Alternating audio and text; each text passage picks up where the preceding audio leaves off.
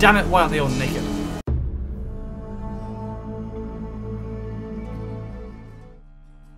Hello everyone, it is Wazza here from Two Old Gamers, and today we're going to be talking about mods for The Witcher 3 The Wild Hunt, or more specifically, my 4 favourite mods that are available to us at the moment. So the first mod I'm going to be talking about is SweetFX, and it is essentially a graphical tweaking tool, and it has lots of different options and lots of customizability. And although it's easy to install, it can be daunting at first if you want to change any of the graphics parameters, because it's essentially a text document and it has just a long list of all these different parameters that you can edit. But the good thing is that it's 2015 and we have the internet. So it's really simple. You just go onto the Nexus forums, or you can even go onto the SweetFX site itself, and you can just download various different tables that people have pre-made for you. You copy and paste it into the SweetFX folder, and then it will just load automatically when you run the game. So there's no hassle of messing around with all these tables. But if you want to, I'll make another tutorial on that in a different video. But for now, let's get on with the installation. So the first thing you're going to want to do is Google SweetFX. Once you've done that, you want to click on the top link in Google, which is SweetFX Settings Database, and then navigate to the Downloads tab and click the top download, which is SweetFX 2.0. So you want to download that, and once you've downloaded that, it will be in a zip file, so just make sure you have WinRAR or another program like that you can open it with. I've already downloaded it and it's just on my desktop here, and you'll have all these files. And you're going to want to run the reshade setup.exe, and then it's going to ask you to select the game. You're going to need to select your Witcher.exe, which will be under GOG Games, Witcher 3 Wild Hunt, bin, and then x64, and then you just need to select your Witcher3.exe. As you can see, I've already installed it here, but I'll go through the process for you guys again, just so you know what to do. So go ahead and click open, because I've already done it. It's given me this, so I'm going to overwrite it. And because I had auto detect on, it's automatically detected which version of DirectX I need, and it's given me DirectX 3D 10/11. Now, when you run the game, SweetFX should be installed, and we'll be able to tell in just a second. And there we go, you can see in the top left hand corner there, it's given that little message and it says compiling effect succeeded, which means that it's successfully installed. Now it's installed, we need to add some kind of preset. So the preset that I'm going to show you guys is one of my favourites, and it's 1000 times better version 2.1. And to download that, you need to navigate to the Nexus mod forums, search for the Witcher 3 section, and then click on Files, and then Top Files, and then scroll down, and you should find it, and it's number 14 there. So click on that, and you'll need an account again to download it. The version that I downloaded was 1000 times better 2.1 full, and that just gives you all of the effects and nice stuff. So you download it manually and it comes in a zip file again. I've already downloaded it, so I won't bother downloading it again, and I've extracted it to my desktop here. So what you want to do is select all the files, copy them, and then paste them in to your GOG Games installation, Witcher 3 The Wild Hunt, bin, x64, and then just paste them all in there, and then replace all the files in the destination. I've already done it, so I'm just going to skip these. And then there you go, that should be your new preset installed. And I've got a little bit of video here, and it will show you a comparison between the original and then now the 1000 times better. You should be able to see the difference. The 1000 times better's colours are more realistic, they're not quite as vibrant and as in your face as the originals are. And in my opinion, it looks a lot better. So the next mod I want to talk about is called the Debug Console Enabler, and essentially this allows you to enter strings of text whilst you're playing the game, and that will cause various events to happen, such as spawning in NPCs, changing your character's stats. You can even teleport around the map if you want to. Another cool feature is the free camera mode, and that allows you to detach the camera from your main character and fly around the map as if you were a bird, and it looks really cool, and it's great for doing cinematic shots and things like that. In fact, Gizmo, who co-runs this channel with me, has recently done 6 hours worth of footage using this and condensed it all into about 3 minutes worth of time-lapse footage, and it looks really great, so I recommend to go and watch that. But anywho, let's get on with the installation.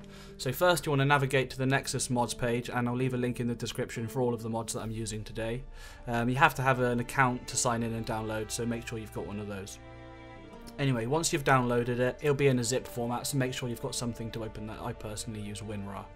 In there'll be 3 files, and all you want to do, it's really simple, just copy and paste them all into the Witcher 3 Wild Hunt, and you want to click on bin, x64, and then you just copy them all in there, and then that's it installed. Simple as that.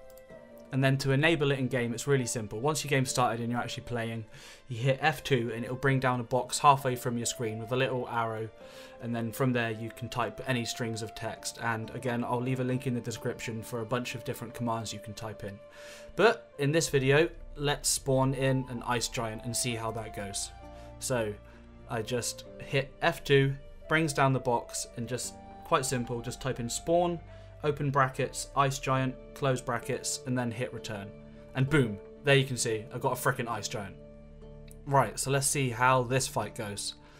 I'm pretty sure it's not going to go very well. Yeah, already most of my health gone, and I'm dead. But holy shit guys, that is awesome. And as I mentioned earlier, this mod also comes with a free camera mod. So once you're in game, you just simply hit F1 like this, and look, it's like first, oh shit, under the ground. Let's go up. Yeah, there we go. So you can fly around like a bird, and you know, it's pretty cool. You can just zoom around the map and see whatever you want to do. And as I mentioned earlier, Gizmo made a video using this mod, and he recorded 6 hours worth of footage slowly moving across some mountains and some other beautiful scenery. But for now, let's move on to the next mod.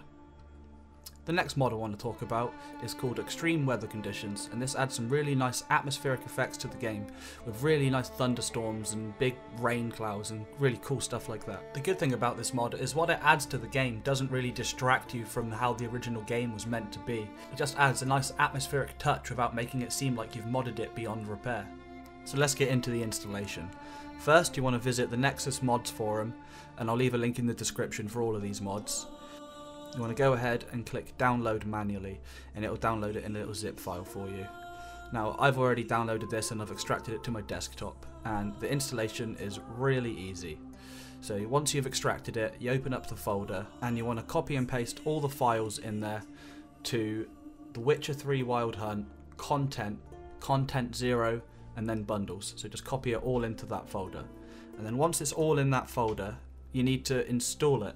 Now to install it, you have to run the install extreme weather.bat file, and sometimes when you run that, it will ask you if you want to skip or force another file that needs to be imported, and all you need to do if it does that is just type force and then hit enter, and then it's simple as that. That's you installed. Then when you run the game next, you'll have the extreme weather.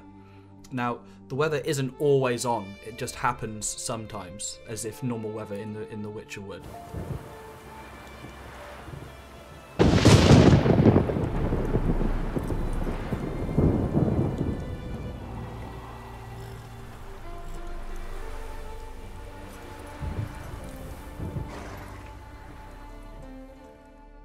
Okay, so the last mod I'm going to be talking about is the over 9,000 weight limit mod, and this is just a neat little mod which increases your carry capacity, and again, as always, the installation is super easy.